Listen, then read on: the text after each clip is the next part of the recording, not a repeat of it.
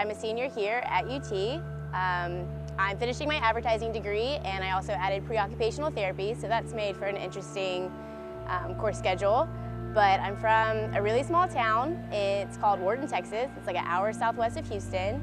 And growing up there was definitely an experience. At the time, I felt like I just wanted to get out and I wanted to see the world. And now that I look back, I can't imagine growing up anywhere else. I think it's played a huge part in like who I am, and I think it's made me really appreciate all the opportunities that I've had here at UT, and just I still want to go out and see the world, but I think all of that came from being in a small town. And I have a great family. I love my parents. They've been really supportive of me through this, and my younger brother wants to come to UT, and hopefully he'll do T4K, and it's just, that's a little bit about my background and what I do, where I'm from. I guess I first heard about Texas 4000. One of the organizations I'm in at UT, there was an older girl who was doing the bike ride for 2009. And I just thought it was the coolest thing I've ever heard of. Like, I thought it was crazy, and I didn't understand like how a group of students did that. And I knew I wanted to apply, but I couldn't really think of how cancer had really played a role in my life.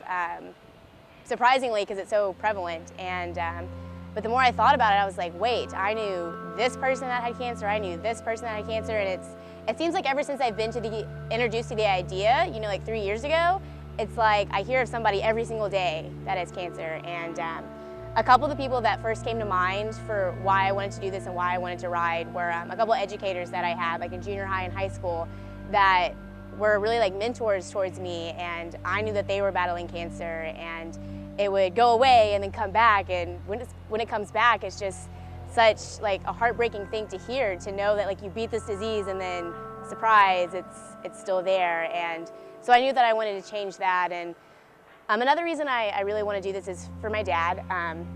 His dad smoked, and he's a big smoker, and lung cancer is like one of the most deadliest forms. And I know that I've been lucky to not have had a family member that has been affected by cancer, but I see him as like a prime candidate, and I don't want something to go wrong and one day he has it and there not be a way to treat it. Like I want to contribute to a cause that in case in the future cancer ever is in my family, like I'll have played a role in like helping a treatment that can maybe like save them.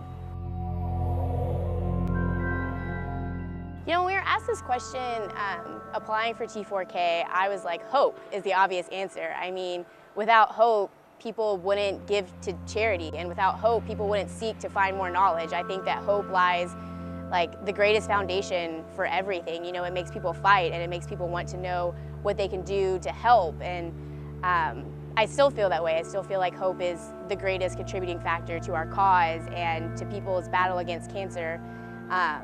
But since I've been in Texas 4000, I've also kind of realized like how important like knowledge and charity are as well, because if people know about how environmental factors play a role in their life, because cancer is not just genetic. There's other causes that can help all of us from getting cancer. And so I think that's just as important, and without charity, we wouldn't have the research to tell us what these causes are. So I like all three of them. I still think hope for me is the foundation, but I've learned about how the others are just as important too. A lot of people kind of have asked, like, how is T4K different from all the other things that you do? And I'm in several organizations, and I think it's really cool that everybody kind of unites in an organization for a common purpose. Like you're there to like gain friends or gain opportunities or network for a certain job. And what connects all of the Texas 4000 riders is a goal to one day live in a cancer-free world. And that is so powerful, and everybody is so passionate. And it's one of the greatest organizations I've been a part of, and I'm so proud to have met all these people, and I know that every single one of my teammates is going to play an important role in my life. And I can't imagine like not having met them in college, and so definitely the people.